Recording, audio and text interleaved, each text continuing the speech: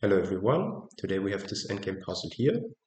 The study was composed by Katznelson, a composer which I personally don't know, but yeah, it's a nice study anyway. So please go ahead and pause the video and try to solve it on your own. Otherwise, I'm now going to walk you through the solution. So white is essentially up a rook, and black's entire counterplay is based on the a3 pawn, which only needs two more moves to promote. And so the first task for white is to stop the promotion of the pawn.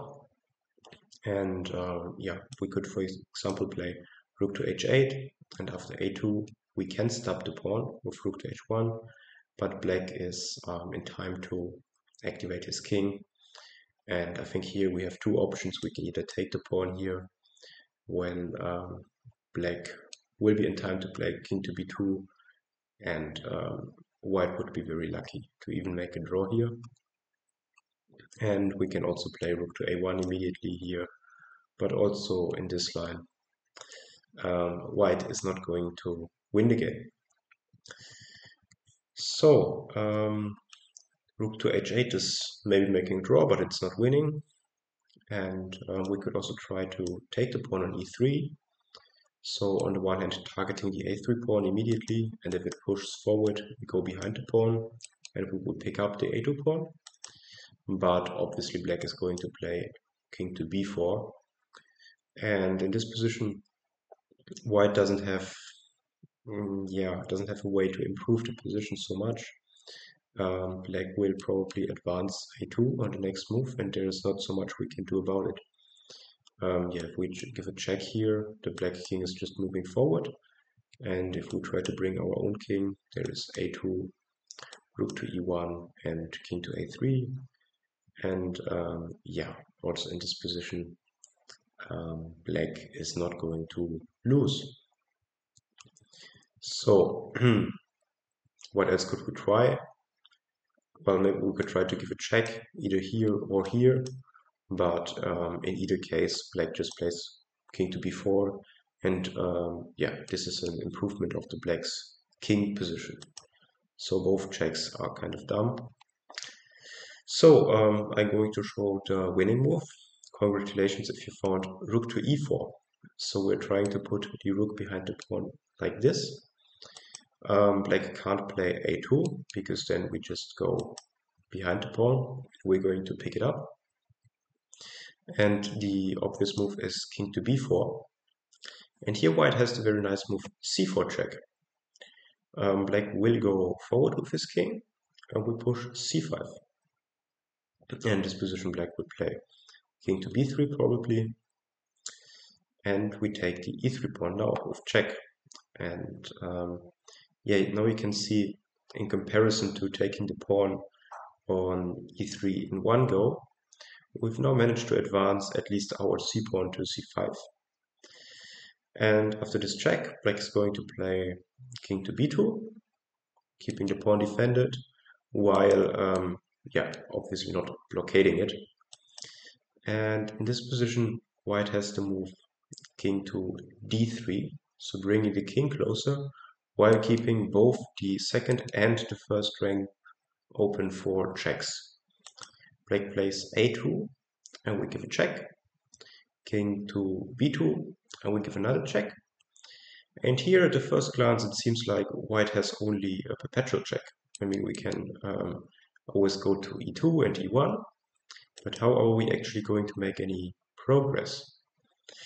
So maybe here's a good moment to pause the video again and try to find the next move for white.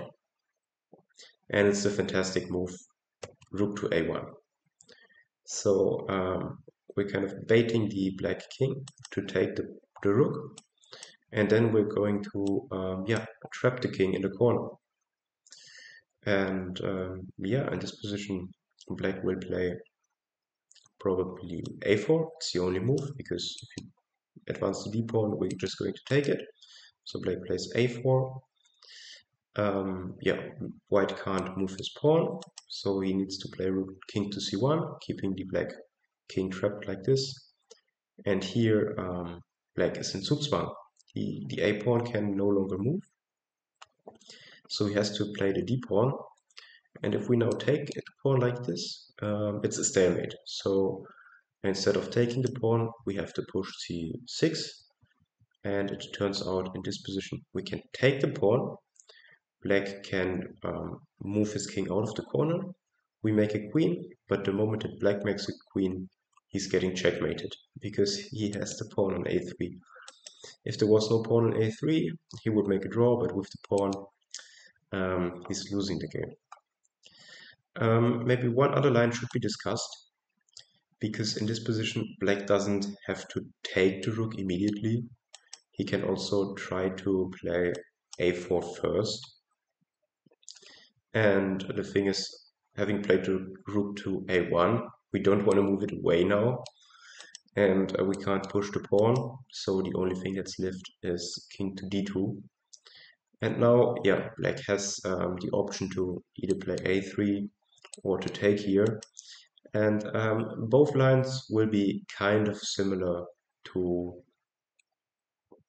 the line that we've previously seen. But here in this position, at least there is one last accuracy required of white, because if we would play king to c2, this would be only a draw. Black is not going to play a3, this would be a transposition to what we've seen, but instead he plays d5 in this position. If we take, he plays for a stalemating trick, and if we advance here, then black is also going to advance, and in this case you can see that the pawn is not on a3 but on a4. So queen to c2 in this position is not checkmate. So this is maybe a nice trick that black could try. And this is the reason why after king takes a1, we have to play the precise move, which is not king to c2, but king to c1. And then only now we go to c2, and it's essentially the same that we've seen before. We get a checkmate here. Yeah, I hope you liked the video. If you liked it, feel free to subscribe, and I hope to see you in the next video.